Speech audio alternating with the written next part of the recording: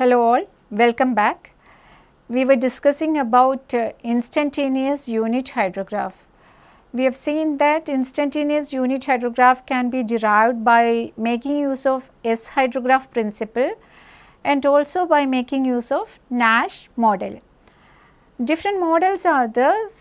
From the literature you can have so many models which can be utilized for deriving instantaneous unit hydrograph. But here I have discussed only about the Nash model. Today we will solve some of the numerical examples related to instantaneous unit hydrograph.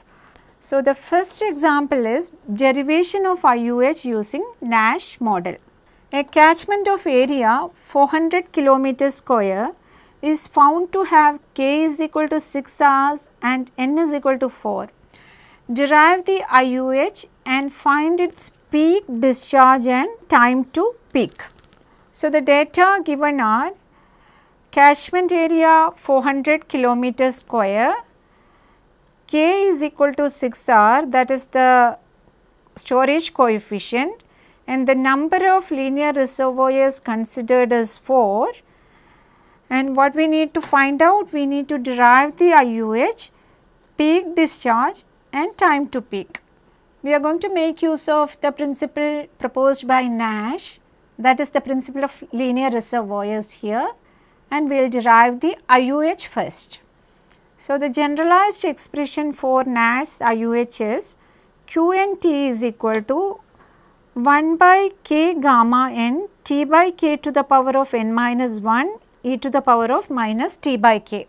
So, here we are having the value corresponding to K and N. K is 6 hours and N is 4. That we can substitute here in this generalized expression, that is 1 divided by 6 gamma 4 T by 6 to the power of n minus 1 is 3 e to the power of minus T by 6. What is gamma 4? Gamma 4 is gamma n is n minus 1 factorial if n is an integer. Here in our case n is an integer. So, gamma 4 that is equal to 3 factorial 1 into 2 into 3. So, we can calculate the value corresponding to Q and T as 0.027 T by 6 to the power of 3 e to the power of minus T by 6. This is the expression for our IUH.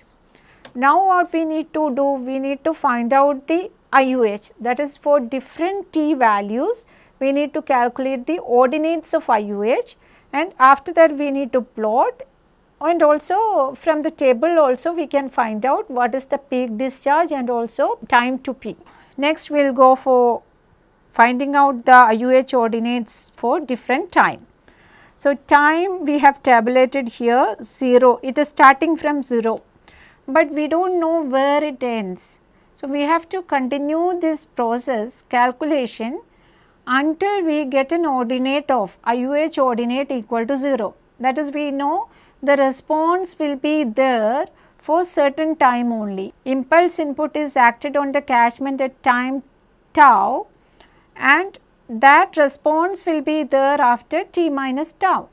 So, that will be lasting for certain time.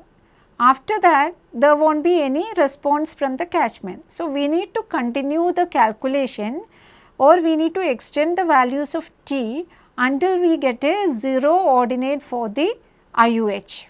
So, here we are having the time ordinate and our equation is here. So, what we will do? We will find out the value corresponding to ordinate of IUH. So, for that first we will find out T by K, that is T by 6, that is listed over here in this column. Now, we are having a term corresponding to e to the power of minus T by K, that is calculated here and listed in this column.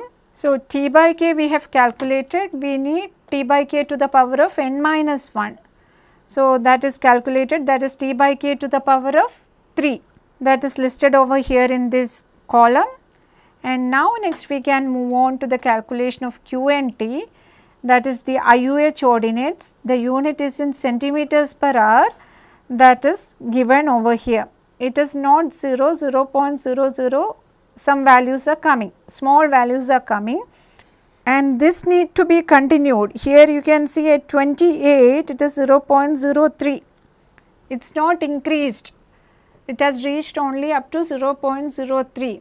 We need to continue this calculation until we get an ordinate of 0. So, that I have carried out, but I cannot keep that table over here. I will present the IUH graph. So, the IUH ordinates in centimeters per hour calculated. Now, we need to get the IUH ordinates in meter cube per second. For that, we have been given with the area of the catchment. Area of the catchment is 400 kilometer square. This area of catchment multiplied by the IUH ordinates will give us the discharge in meter cube per second. But you need to be careful about the units. Here IUH ordinates are in centimeters per hour and area is in kilometer square. All these have to be converted into meters and second. Then we will get the IUH ordinates in meter cube per second. So, these are the values corresponding to IUH ordinates in meter cube per second.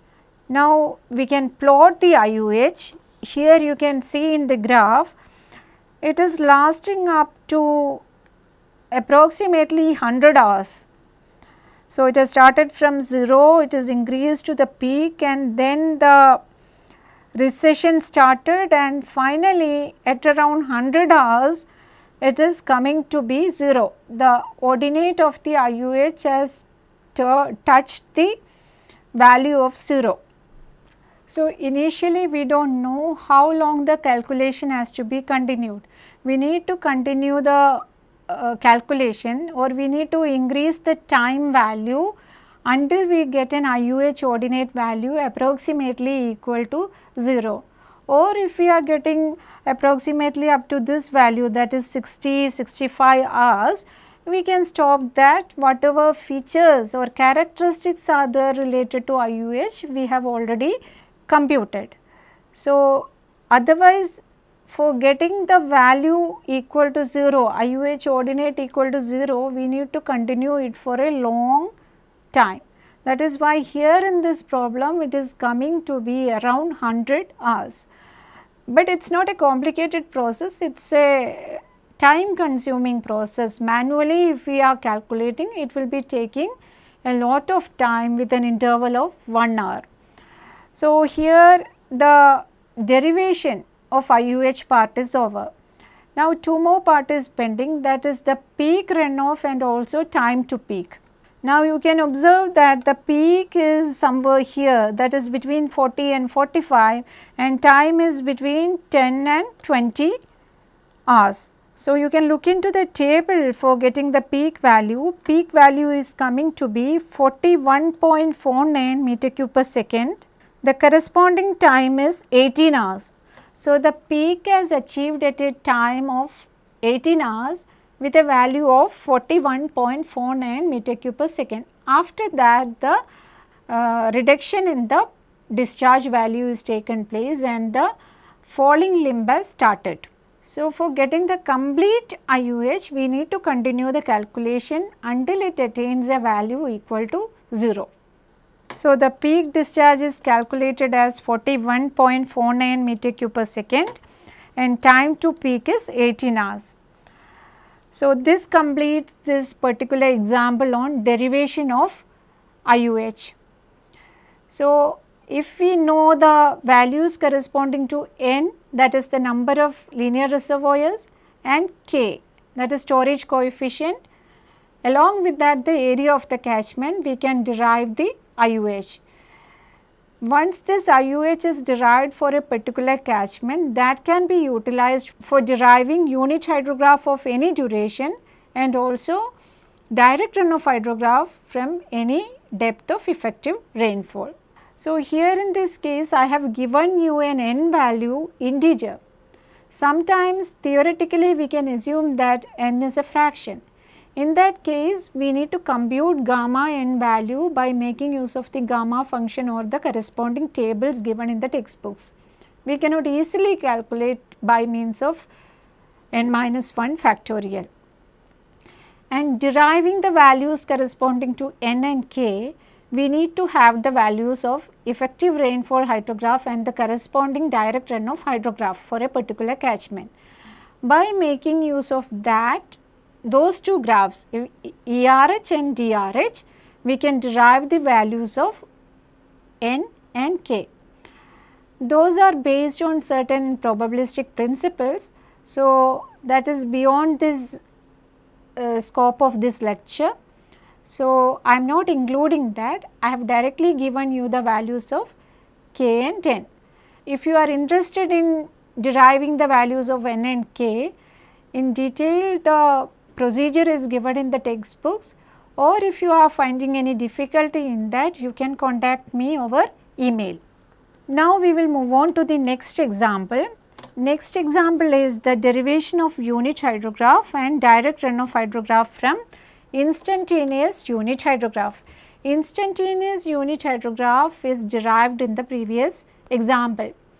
Once instantaneous unit hydrograph is there, we can derive unit hydrograph and also direct runoff hydrograph. So, in this example, we are going to derive the IUH and DRH. An instantaneous unit hydrograph derived for a catchment is listed in the following table. Find 3R unit hydrograph and direct runoff hydrograph caused due to effective rainfall hydrograph consisting of effective rainfall pulses 2 centimeters and 5 centimeters at an interval of 2 hours. So, there are different things to be found out. Instantaneous unit hydrograph is given, then we can derive unit hydrographs of any duration. So, once the unit hydrograph of 3R duration is derived, we need to find out the direct runoff at the outlet of the catchment in the form of direct runoff hydrograph. But the corresponding effective rainfall is not consisting of a single pulse. It is consisting of 2 pulses which are occurring at a time interval of 2 hours. At 0 time, initial pulse has occurred. After 2 hours, the next pulse is occurred on the catchment. That is, for the initial 2 hours, it is 2 centimeters, and after that it is 5 centimeters. This is the instantaneous unit hydrograph ordinates. In meter cube per second it is given, and we need to derive the 3R unit hydrograph. Direct runoff hydrograph from 2 centimeter effective rainfall for 2 hours and 5 centimeter effective rainfall for next 2 hours. Total 4 hours the catchment is experiencing rainfall. We can move ahead for solving the example. These are the ordinates of IUH given in the question in meter cube per second. How can we determine the unit hydrograph? This we have seen in the lecture related to IUH. From the IUH, the unit hydrograph ordinates can be calculated by using the formula U of t is equal to average of ordinates of the instantaneous unit hydrograph, that is half of ut1 plus ut2. We can derive a unit hydrograph having any duration d, that is equal to t2 minus t1, by taking the average of the ordinates of IUH at t1 and t2. That will be giving us the ordinate of unit hydrograph corresponding to a duration of t2 minus t1. That is the duration d corresponding to unit hydrograph. Here we have been asked to derive 3R unit hydrograph. That means we need to have the ordinates from IUH and then we need to lag it by 3 hours. So, let us start solving the problem. So, for that what we need to do first, we are going to make the lagged IUH lagged by 1 hour, because how we will get the ordinate of unit hydrograph? Half of ut1 plus ut2. So, for that we are lagging the IUH by 1 hour. So, that those ordinates are given in column 3. Now, we can find out the 1 hour unit hydrograph. Once 1 hour unit hydrograph is derived, we can derive 3 hour unit hydrograph, that we have already solved examples related to that. So, first what we are doing, we are finding out the 1 hour unit hydrograph. Here the duration, here the gap or the incremental time is given as 1 hour. That is why we are lagging with a time of 1 hour, which will be producing 1 hour unit hydrograph. So, you have to be careful about the time interval which is given over here. Ordinates of the IUH given for which time interval, that should be noted carefully. Here it is with an interval of 1 hour. So, we can lag with a 1 hour duration, so that after taking the average values we will get the 1 hour unit hydrograph. That is what we have derived here. We will come to the second entry, that is 10 plus 0 by 2 is 5, 30 plus 10, 40 divided by 2, 20. So, that way we are proceeding till the end comes, and that way we got the 1 hour unit hydrograph. Once 1 hour unit hydrograph is obtained, we can move ahead for the computation of 3 hour unit hydrograph by making use of any of the principles. Here we are going to make use of principle of superposition.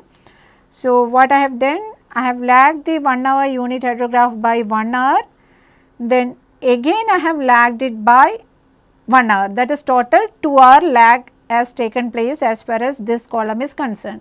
So, this is the 1 hour, column 4 is representing the 1 hour unit hydrograph, column 5 is representing the 1 hour unit hydrograph lagged by 1 hour, and column 6 is representing 1 hour unit hydrograph lagged by 2 hours.